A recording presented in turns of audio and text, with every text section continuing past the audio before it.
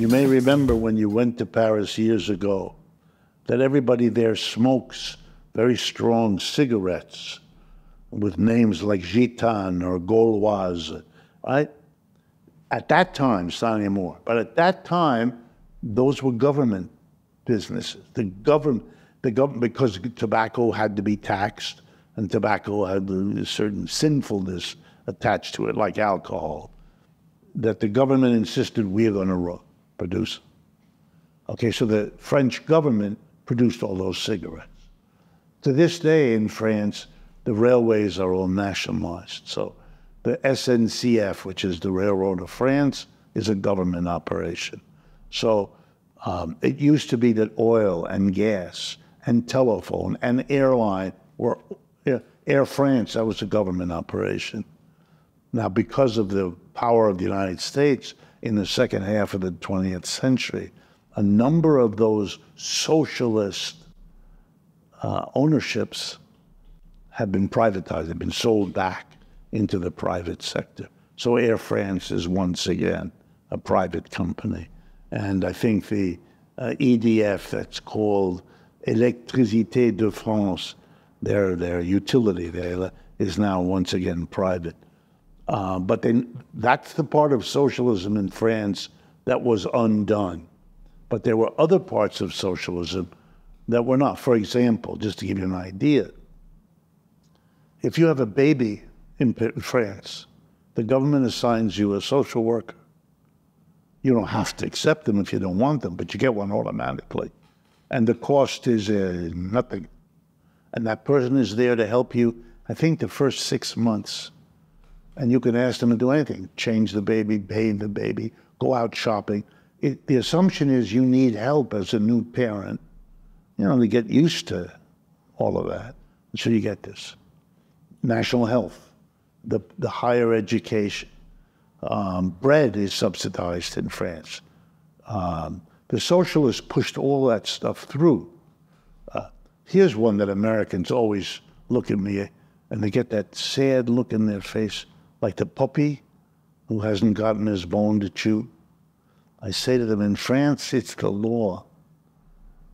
The minute you graduate from high school or college, you take your first job. Your employer has to give you 5 weeks paid vacation every year. You don't have to bargain for it, go on strike for it, ask for it. No, it's automatic. Automatic. Because it's part of a decent life that you have time off without having to worry about the money. Americans look at me as if I have described to them some magical place way up in the sky in heaven that some nasty person invented just to make them feel bad that they don't have anything like it. I tell them most Americans don't get 5 weeks paid vacation after 20 years on the job. I mean, it's just socialists did that. And so popular is it that no conservative government, and there have been many, would dare touch it because they'd be voted out of office in 10, maybe 12 minutes. It's like the first demonstration I ever went on in France. I mean, I speak French. I go there all the time. We were coming out, my wife and I, coming out of the hotel, and there's a demonstration. And the first thing we see is a group of women coming in the red flag with hammer and sickle. Very clear. Oh, they're communist women. They're marching. And we asked them in French, what are you marching for? Daycare. The government just proposed to privatize daycare. That was not what caught my attention.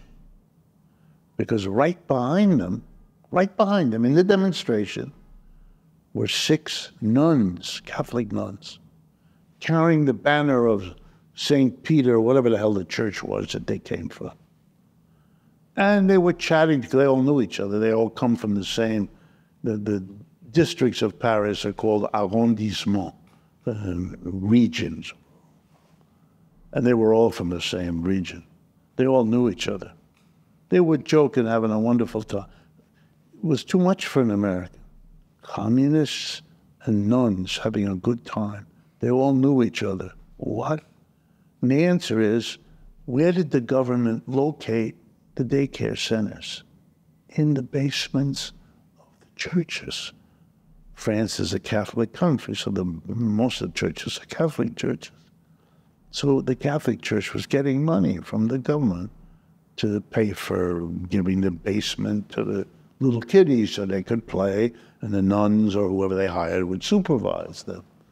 The communists wanted it because the working class wants to have daycare without paying for it. The church wants the rent. So they were working together. You know, it's just a different way of... That exists all to this day, free daycare and everything. When I taught there, I knew a professor who brought me there. He had a 7-year-old daughter. Every morning at 7, he and his wife both had jobs. He was a professor, she was a psychiatrist. Every morning at 7 o'clock, they brought Sandrine, was her name, typical French girl's name. They brought Sandrine to the public daycare center in the neighborhood they lived.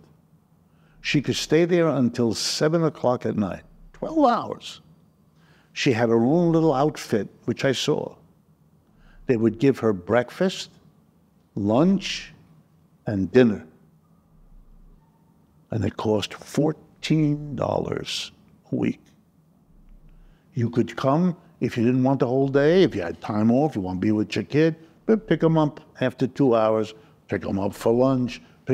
All of that, no problem. It had to be done in advance, but as long as they had a schedule, everything, you know. And he would explain to me, he said, you live a completely different life from me. He said, you worry about having enough money to put your kid to college. I don't. You worry about having your toddler in the daycare center. I don't. These are two enormous expenses, and I have health insurance. You don't. And he does pay for that. I mean, he pays for the child care too, but it's ridiculous. It's subsidized. And they have, in every school has to be a nurse and all of that. And you should see the way they're French. So they eat. You know, Americans would be jealous. The children 14 and up get a little glass of wine. Anyway, so the communists and the socialists differed over that.